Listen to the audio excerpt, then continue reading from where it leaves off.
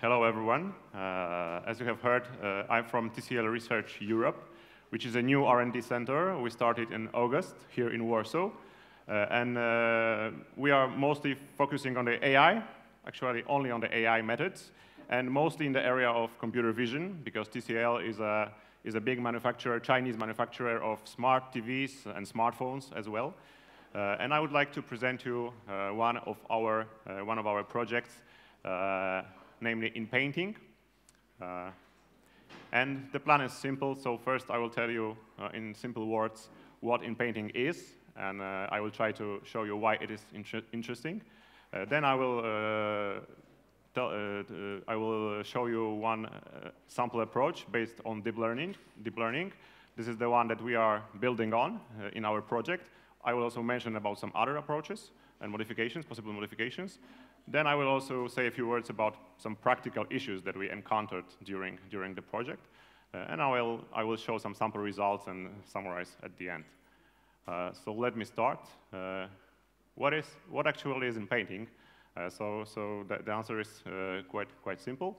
So it is a process of reconstructing lost of deteriorated parts of images or videos. So like in this example, we have an input image, then we put some mask on it, and we are trying to reconstruct the missing parts of the image basing on the neighborhood. So that's more or less the topic. And why it's interesting? So the first answer is it was on NIPS, recent NIPS conference. NIPS is a top AI conference, so it's the answer itself. If it's on NIPS, then okay, it has to be interesting. But believe me or not, there are some other reasons, and other applications useful. So for example, it can be used to restore old photos or videos. Like here, we have some defects on a photo. We can put a mask on it and then try to restore what the photo should like without the defect. Another application, obvious one, is automatic scene editing and retouching. So for example, we have some photos with objects.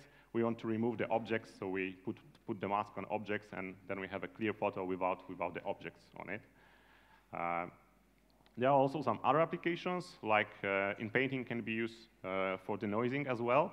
So as a kind of a side effect, the Inpainting results tend to be smooth, even if we put the noisy input. And there are working on it and trying to figure out what the mask should look like to achieve a good denoising results. But I will not focus on that. Also, it can be used for compression. So here are some interesting results. So from only the 5% of pixels, of course, if we choose those pixels in a smart way, we are able to reconstruct the whole image.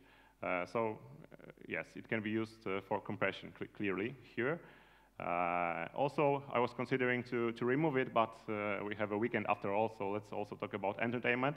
So this is there was a recent model published which does uncensoring of images. In particular, we can do uncensoring of Japanese animations, like here, and reveal some interesting details out of the censored images. So okay, now I hope you are convinced that this is an important problem. So let me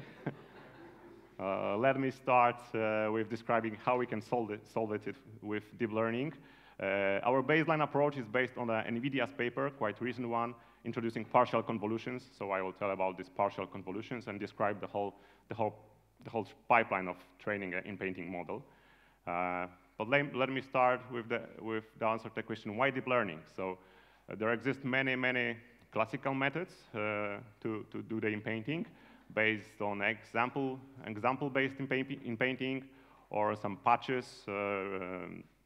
And there are also commercial solutions like Adobe, of course, is working on it. They work pretty well, but also they have some problems. So first of all, it's hard to be accepted to NIPS if you don't do deep learning. So this is one reason to do this with deep learning, if you want to go to NIPS. But again, there are other reasons as well.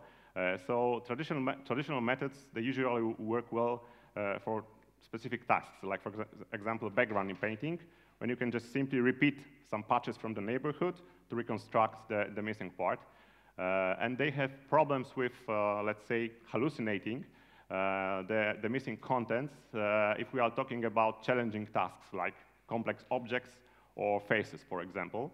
And deep learning, in contrast, does quite well because it also captures some high-level semantics of images. And for example, here you can see this is output from our model where we are able to reconstruct face realistically. So if you use traditional methods, then probably this would not look like a face anymore. Okay, so how to do this step by step? First of all, we need training data, and this is a good news. It's quite simple to get the data because we can use any photos actually. So we can use any existing databases like ImageNet, Places, and so on, or any kind of photos.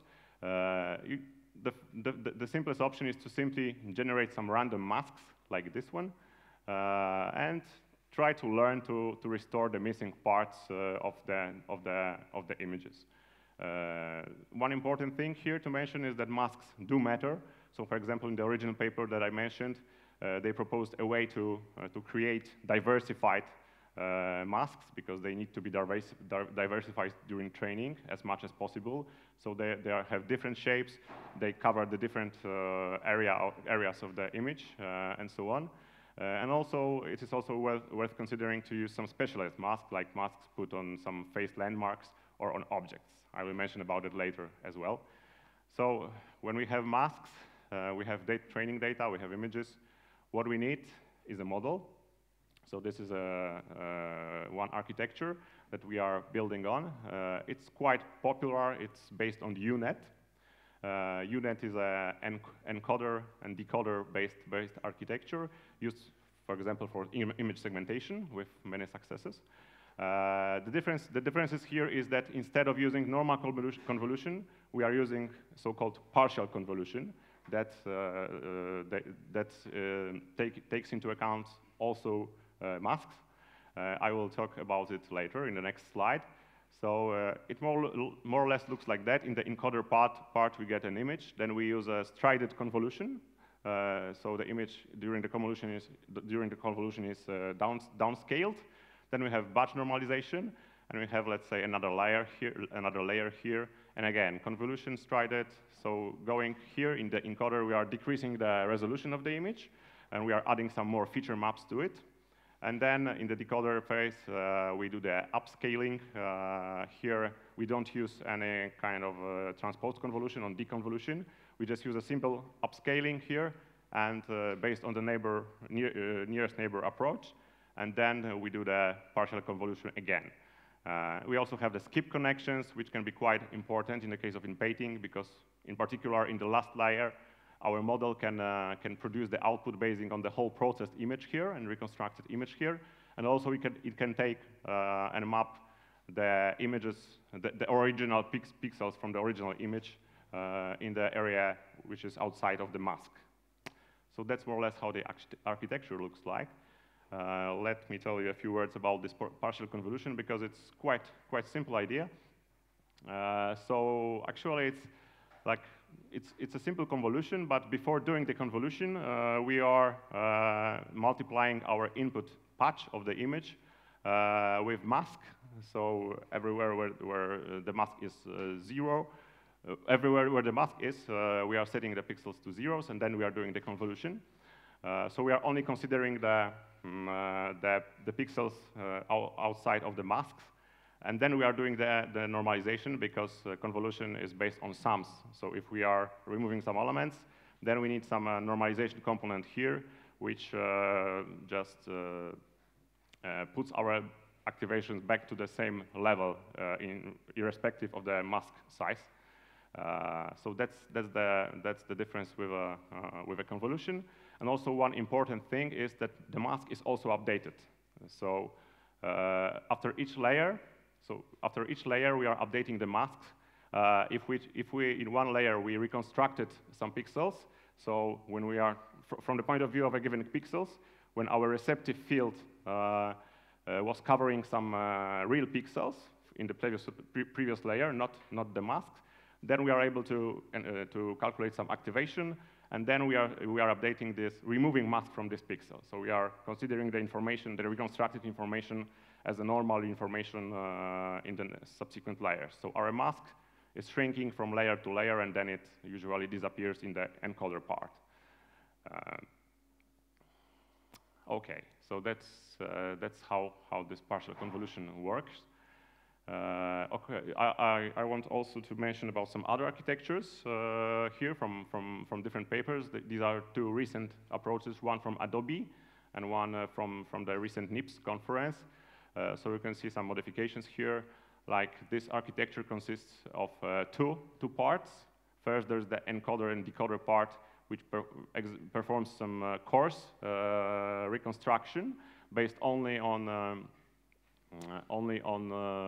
let's say per pixel reconstruction error.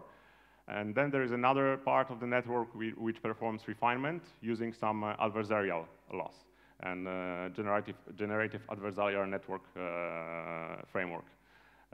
So this is one possible extension.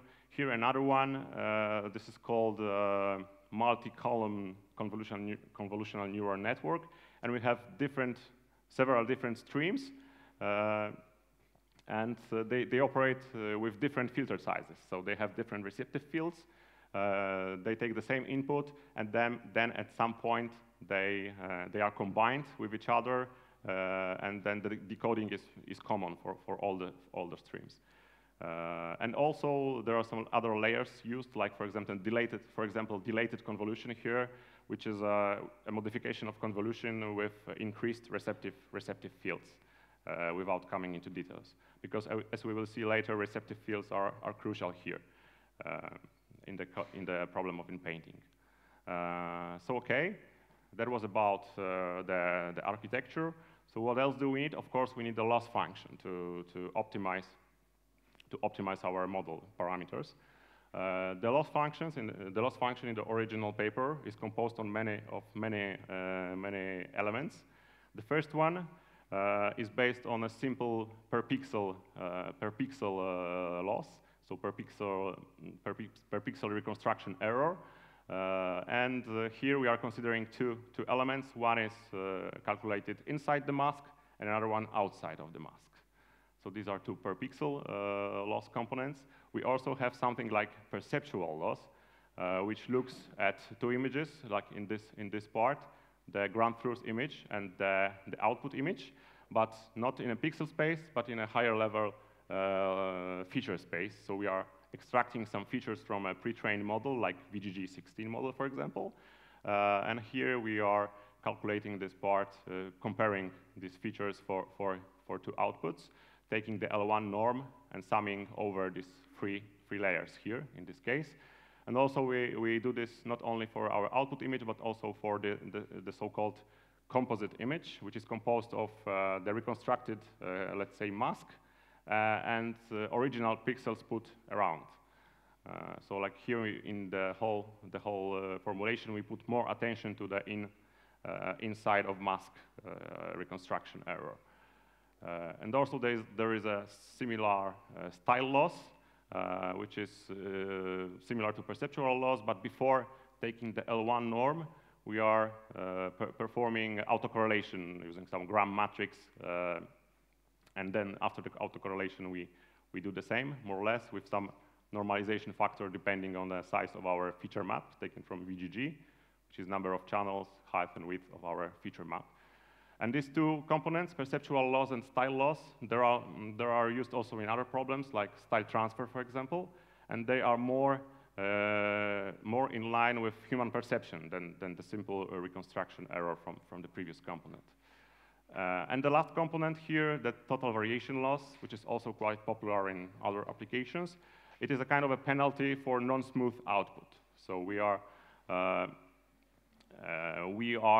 calculating it in the area P, which is our mask slightly enlarged by a dilation operation.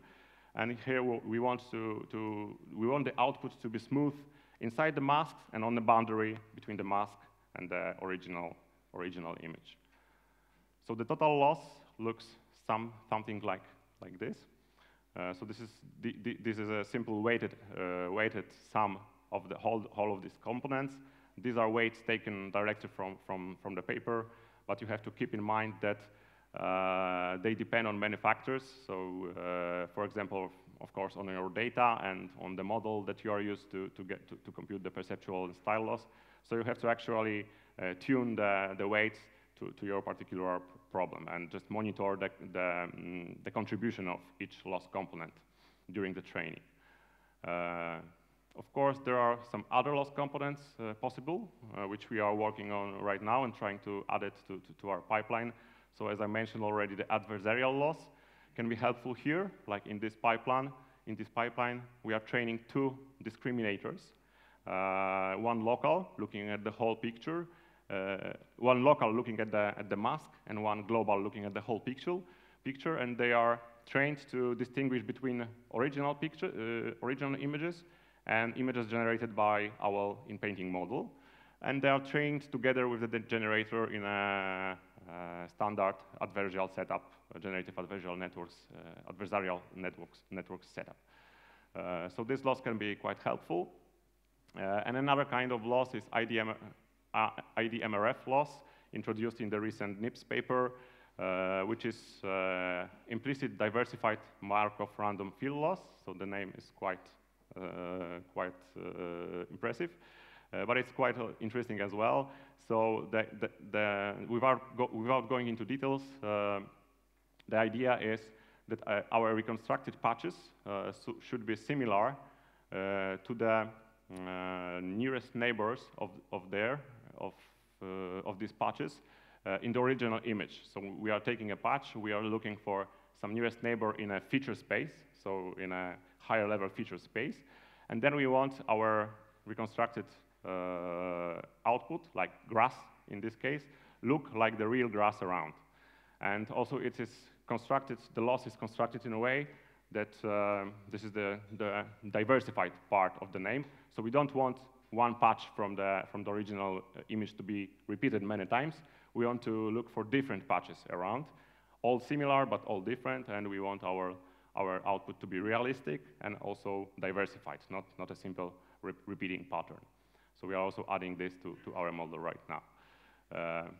Okay, so that's more or less the whole pipeline. So then we having these components, data, model, and loss.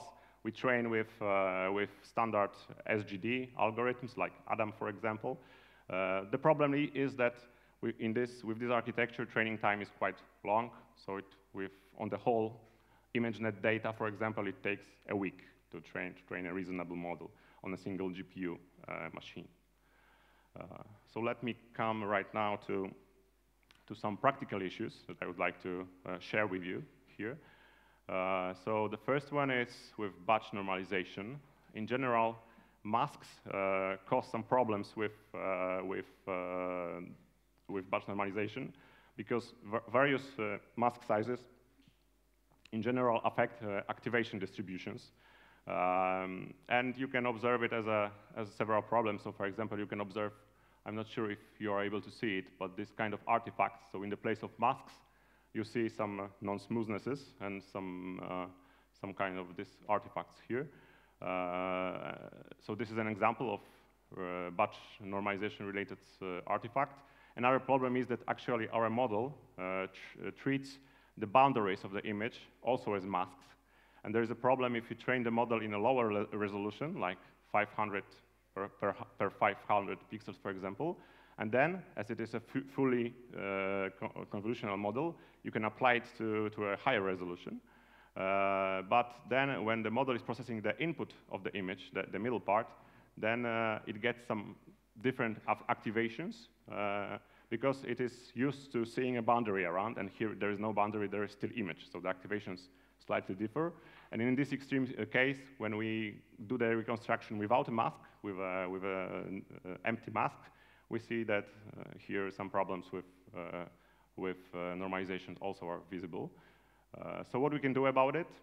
First of all, and this was proposed in the original paper that I mentioned, we can use two-phase training. So first we do the training with batch normalization, and then we we freeze batch normalization layers, the learnable, trainable parameters of the batch normalization in the encoder part, and then we do the fine-tuning with the batch normalization freeze. So the model can just adapt itself to this different activations coming from different masks. That's one technique. Then we observed that also using diversified masks, mask sizes, including also empty masks, can help with this. Then, of course, you can replace standard batch normalization with some other normalizations, like instance normalization, for example, which does the normalization not on batches, but on single images. This could help, but we haven't tried yet. But there are some papers showing that maybe this could be a good direction. And also, it's quite a good idea. It can make sense to remove batch normalization layers at all, because all of these problems, and also some other problems with color coherence mentioned in many papers, some recent papers remove the batch normalization completely, and it can make sense also because usually with this kind of models we are training on small batches. So because the model size is huge, we are training with a size on a single GPU. We can train using the batch size of 4, for example, where the benefits of batch normalizations are not that visible. So it also works without batch normalization actually quite well. Now I would like to tell you about several issues which are related to high resolution in painting. And what is high resolution in painting? Most of the papers claim that they do actually high resolution, so they call 512 per 512 pixels a high resolution because the first works on Inpainting were on much smaller images, like 64 per 64 pixels, for example. But if you're a smartphone or smart TV manufacturer like TCL, for you, high resolution is at least this one. And there are some problems up here because moving from this resolution to this resolution even, so only changing it twice in a single dimension, then we have 4 times longer prediction time because it is proportional to the number of pixels. And also the memory consumption is bigger for this. So the first problem is with CPU and memory, especially on the mobile devices. And what can we do about it? Of course, we can reduce the model size and train smaller models. We can optimize the model for inference. For example, we can use the quantization techniques and move from higher precision to lower precision and in our calculations during prediction. We can also optimize the critical parts of the inference code, and we also in our R&D center we also have a group working on it, so optimizing the convolutions and so on for mobile devices. And we are also extensively trying to verify the possibility of launching our models on mobile devices using their GPU and DSP, so digital signal processing units. So for example, Qualcomm claims that you can get up to 8 times speed up using the DSP processor. So we are trying with this, but you have to know that it's not that simple actually to use this DSP. Even if we are the phone manufacturer, we need to use some developers' boards. It's not that simple to just run it on a normal phone and test it. Yes, and whenever possible, probably you should do the Inpainting in a lower resolution, so you should play with some crops and rescaling techniques and maybe super resolution in your pipeline just to avoid high-level resolution, because it's just expensive. And not only it's expensive, but it's also difficult. Another problem related to higher resolution is big masks problem. We call it big masks problem because when we have the same picture, the same image, like here, and we try to remove this mountain. There is a mountain here, actually. In this resolution, it's much simpler, and it works better than in the case of a higher resolution, because here we need to reconstruct many more pixels, and then it becomes really difficult for a model. So how can we help this? Basically, we need to increase the receptive fields of our models. We can achieve this by increasing the size of the convolutional filters or increasing the number of layers. But again, this is expensive.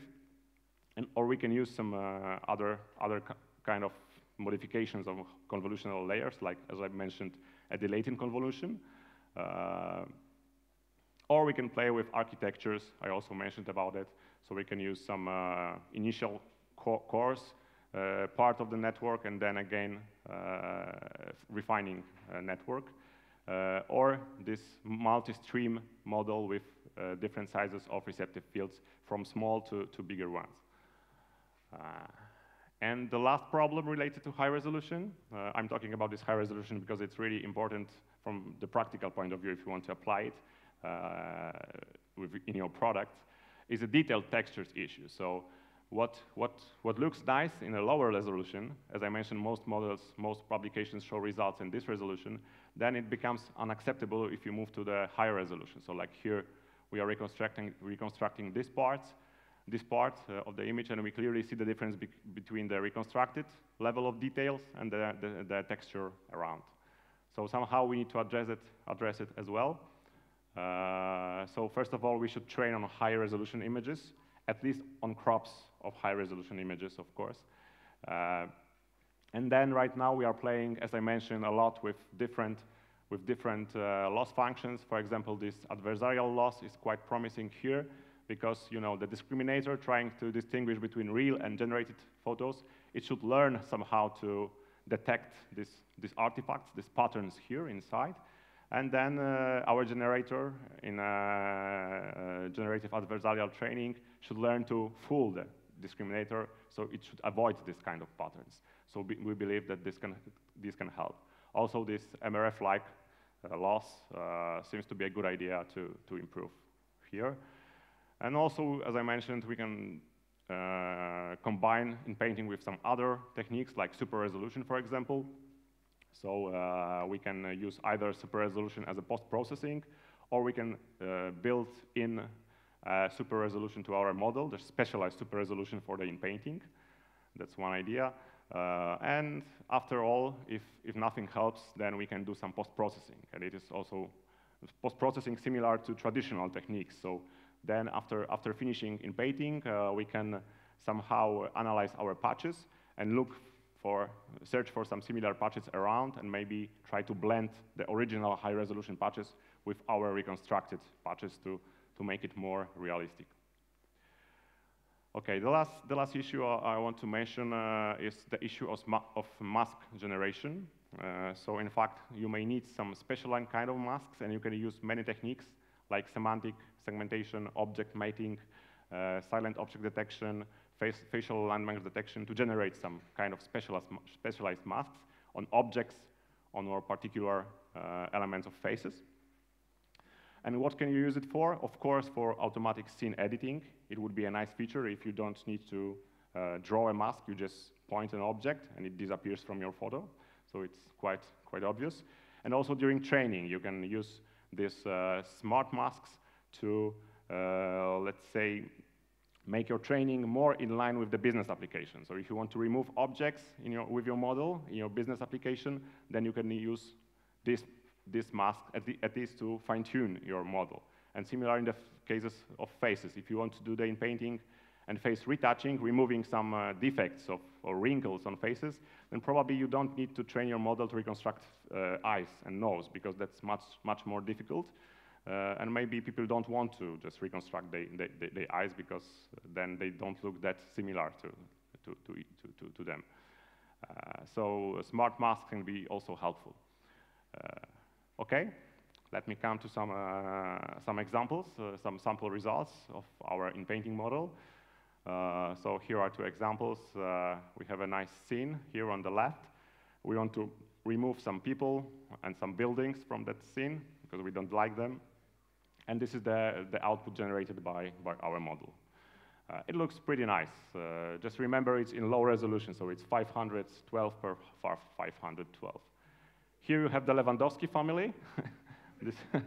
You also have Clara here, and you can just remove it from the picture if you don't like it. You prefer Lewandowski without Clara, for example. And this is actually a nice example showing benefit of deep learning approach, because if you do the same with a classical approach, some strange things happen, because usually the classical approach tries to get some patches from the neighborhood. And what you can see is, I don't have an example here, but you can see the third leg of Lewandowski, for example, in this place. So that also shows how it works. And as I'm not planning to sell it to you right now, so I also show some more difficult and not that beautiful results. So we are still working on improving this. Like here, we are removing the lamp and something. And the result is also different than the neighborhood details around. I mentioned about it. And here we are removing a big object, a table, in a quite complex scene. And we get something like this. So when you look, your first look may say, okay, it's quite okay. There is a floor and so on. But when you look closer, you will see some strange artifacts.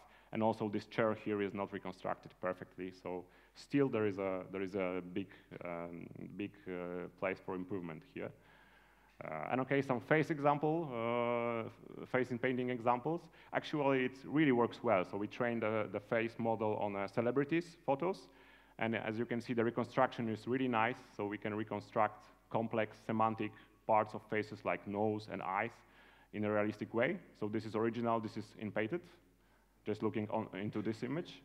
And also we can use this model to do the face retouching. Like in this case, we are smoothing the area under the eyes and removing some wrinkles. And we get a smooth celebrity face out of your face. So that's the idea. Okay, let me summarize quickly. So Inpainting is a cool and useful topic. And it can be solved with deep learning, as I showed. And it's worth to remember that there's a long way always from the initial results from the paper to production if you want to actually make a function for a smartphone, for example, for a smartphone gallery, for example. And also, I would like you to remember that we are doing some pretty cool projects in TCL Research Europe.